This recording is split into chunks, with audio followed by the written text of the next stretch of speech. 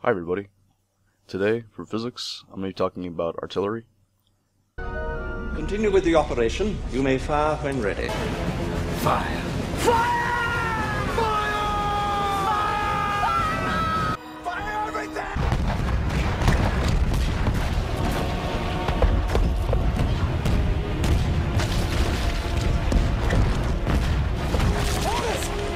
Orders, sir! So for the first, I'm just going to do a little history, and then I'm going to go into the physics. So, history of modern artillery. First, the Chinese. The Chinese created black powder, which is the first stepping stone to artillery. It was made. The first recorded recipe was made by Wujing Zhongyao. It is a mixture of saltpeter, charcoal, and sulfur. And the original purpose of black powder was in fireworks. They wanted to blow these fireworks up to scare away a dragon that ate children. And eventually they decided, hey, we can use this to propel things. And they created the first cannon called the vase cannon. And as its name suggests, it looks like a vase. It has a long neck with a larger opening and a chamber in the back that stores a lot of black powder, and a projectile was loaded in. And the problem with these cannons was they were horribly inaccurate, horribly short-ranged, and extremely dangerous because they lacked the proper materials to make a solid cannon. So they would often explode, and they would never go anywhere. So the only reason they were ever used was the shock value, and for extremely close combat. Even then, they were unreliable.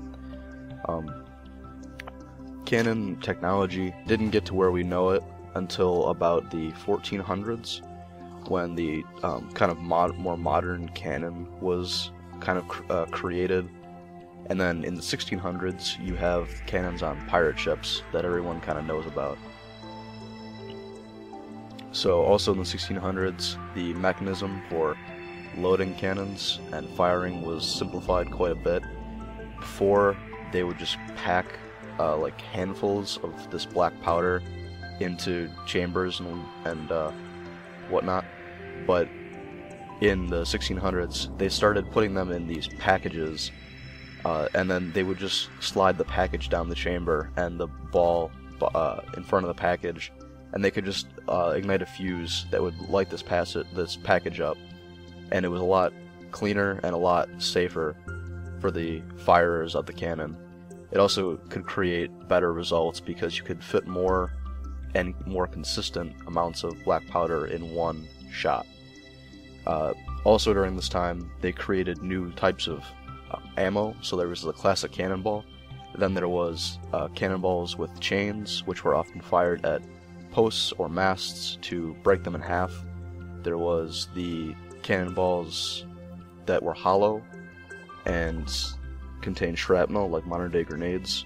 There were firebombs to ignite the wooden ships, and various other types.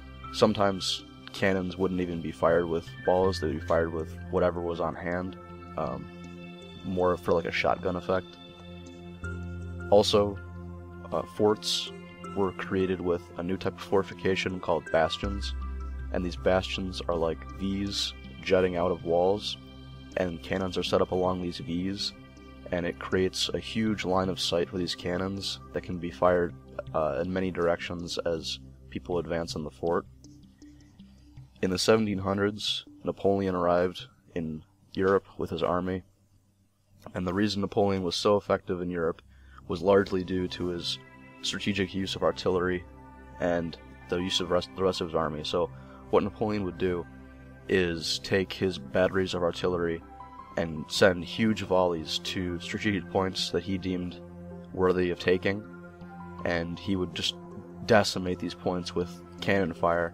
And immediately, when the volleys were through, he would send cavalry and foot soldiers in to clean up any stragglers, and this way he would capture very valuable points to the enemy and could advance without fear of counterattack, because he would just destroy anything in his path. As the history of artillery continues, we get to the First and Second World Wars.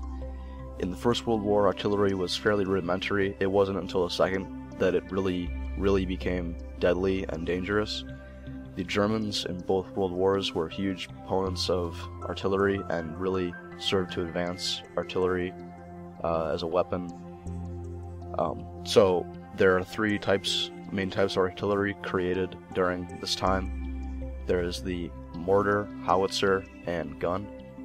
The mortar is a usually very mobile piece of equipment that can be carried with maybe 2 to 3 soldiers. It is designed to fire above 45 but below 90 for obvious reasons.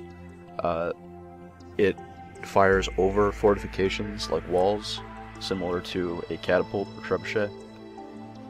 The howitzer is designed to fire at roughly 45 degrees. It is designed for power and distance versus going over. Instead of going over, it goes through.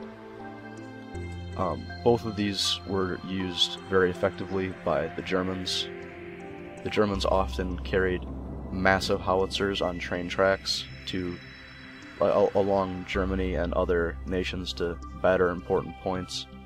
And they would also sometimes create these tanks that had huge mortars on them, where the tanks would be armored so the soldiers inside would be protected, and they had these huge mortars that could batter positions. And then the third type is guns that everyone knows. They're carried by one soldier and fired like, well, I mean, you know, you pull a trigger. Guns work very similarly to artillery, except they have a slight difference.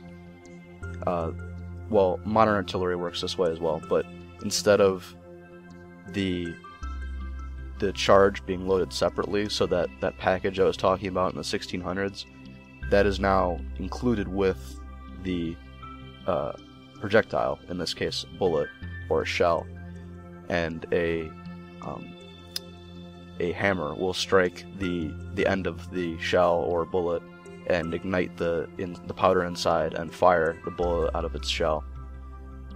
So after all this, why does artillery exist in the first place? Well, sometimes what you have just isn't going to cut it. Especially in castle sieges or fort sieges, the standard foot soldier armaments just won't work. So you have to get over the wall or through the wall. And the only way to do this is with high-powered artillery. In the old days, the old medieval ages, it was catapults and trebuchets that would go over the walls. Later it became cannons that could go through walls. And today it is mortars and howitzers which can go over and through walls. Or other fortifications. It doesn't necessarily have to be walls.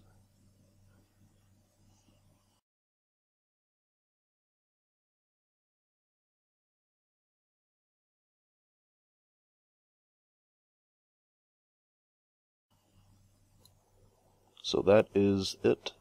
That is the history of artillery. Now I'm going to talk to you about the physics side of it real briefly.